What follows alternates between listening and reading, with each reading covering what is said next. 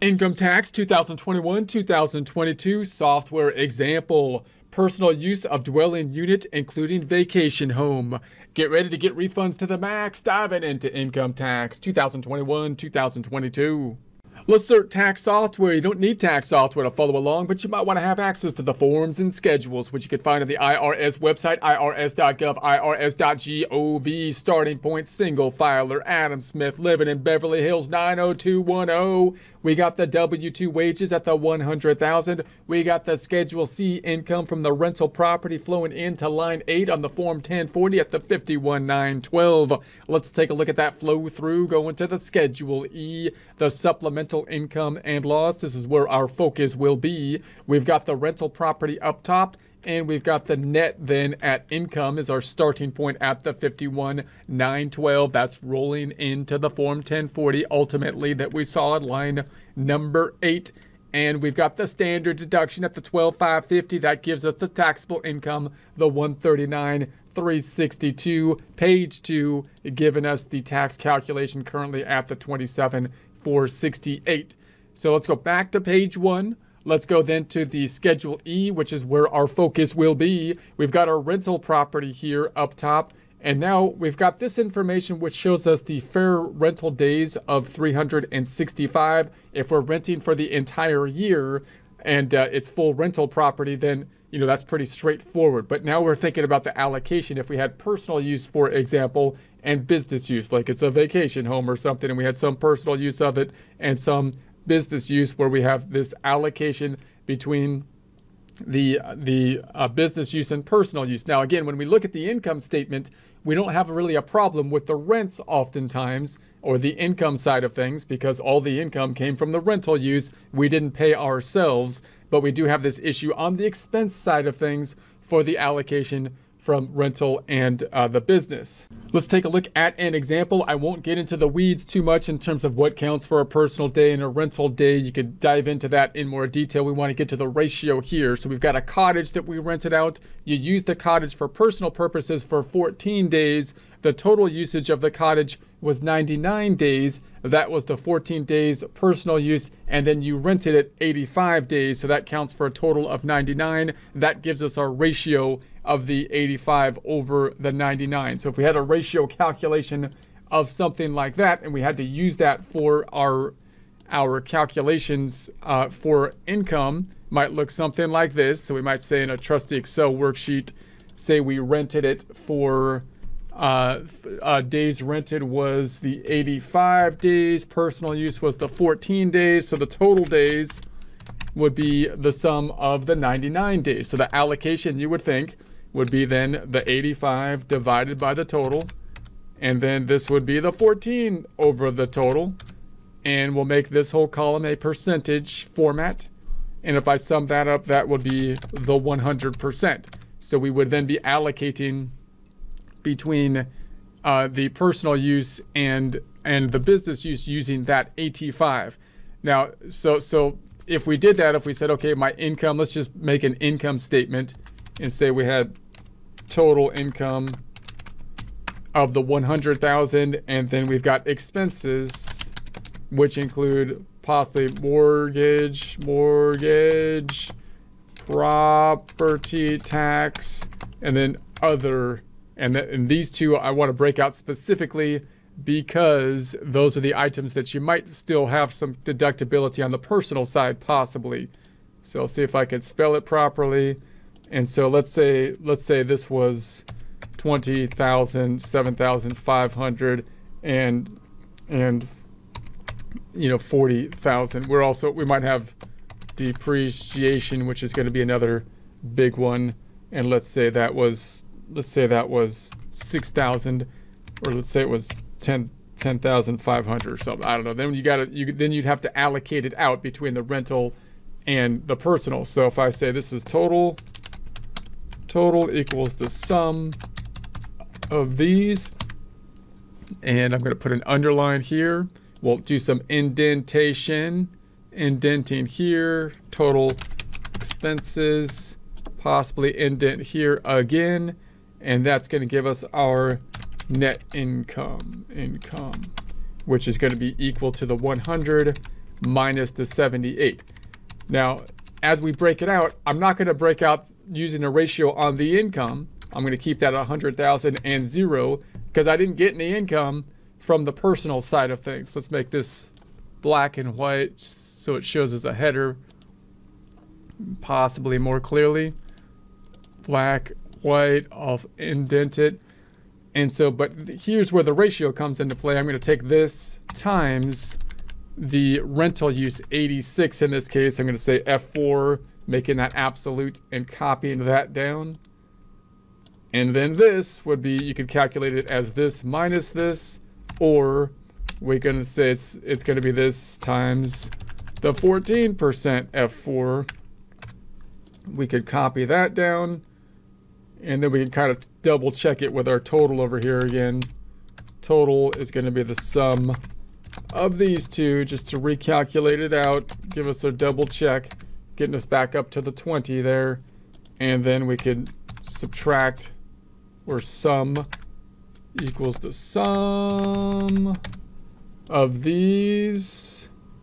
Gonna copy this one down, and we'll copy this across, right? So you might have to do allocation of something like that. And then of course, the rental side of things would be this column that we would be looking at. The personal side, we might still get to deduct these items possibly on the Schedule A as you enter that into the system. So then if I was to go over to our return here, it might look something like this. I won't do the exact same numbers, but we'd have to say basically up top that we had the number of days that we said for rental was 85. And then on the personal use, we had the 14 days up top. So we had the 14.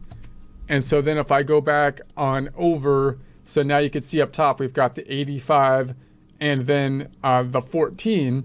And then we've got basically our income statement that's allocated down below that we'd have to populate based on the proper calculation for the rental numbers. Also note when we apply out the depreciation, which is going to be calculated in the software typically, then we're going to have to make sure that we pick up that and apply out the proper amount of depreciation, possibly using kind of a ratio in order to do that, which we said was our 0.86%, which helps us with our calculation in our worksheet down below for the depreciation calculation that would then pull into the Schedule E. Once we've determined the proper amount of the Schedule E, once we figure out the proper allocation with regards to the Schedule E, then we might go to the Schedule A and see if we qualify for the Schedule A, and looking particularly at then the mortgage interest up top, as well as the property taxes. The property taxes that might be a deductible component, state and local personal property taxes might be a deductible component as well. So when we're doing our allocation, that's what we're going to think. We're going to think first, we're thinking about these items that are going to be applied to the rental type of activity, try to figure out, what's going to be the rental basically income statement. And then we got to put that into, the tax system for the Schedule E, and make sure the Schedule E is properly basically reflected. And then we could think about what other deductions we might have on the personal side that wasn't allocated to the Schedule E, possibly on Schedule A, for example, with the mortgage interest and the property taxes. Now, if you did this whole allocation process properly, and we look at the Schedule E, if it's not qualifying as a home, then we'd be subject to the losses. We got to be careful of the losses again. So, for example, if I went back on over to the Schedule E, and we said that we had a loss, let's say we had a loss bringing the advertising, let's say up to 160,000, giving us a loss.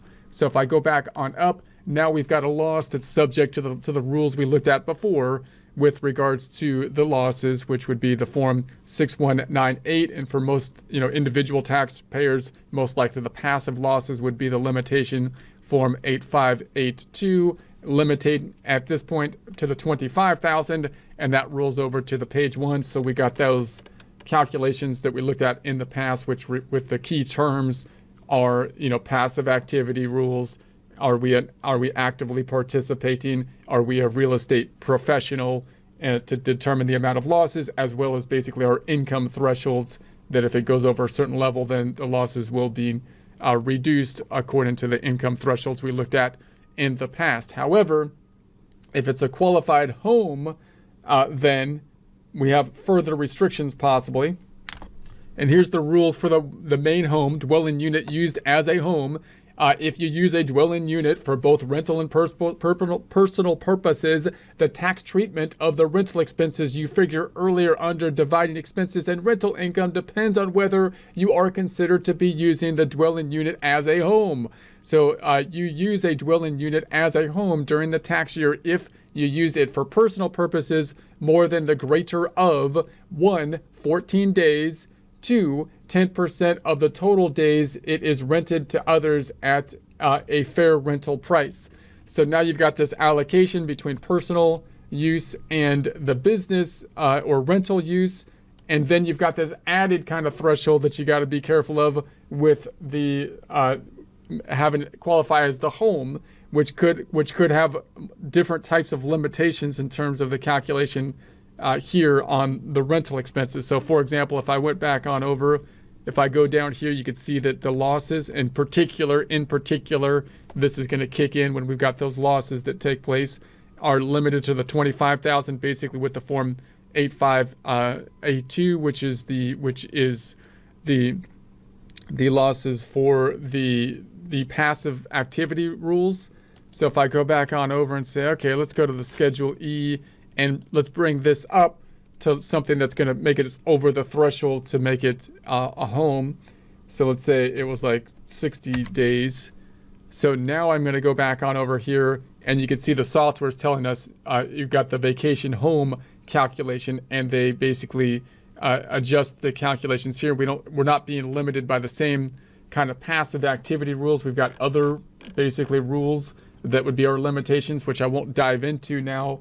But that's the other thing that you want to be careful of. You could take a look at the publication and look at the worksheet number 5, worksheet for figuring rental deductions for a dwelling unit used as a home, and dive into there for more detail if applicable to help you with your calculations. I'm in publication 527, Residential Rental Property Tax Year 2021. You can find on the IRS website, irs.gov, irs.gov.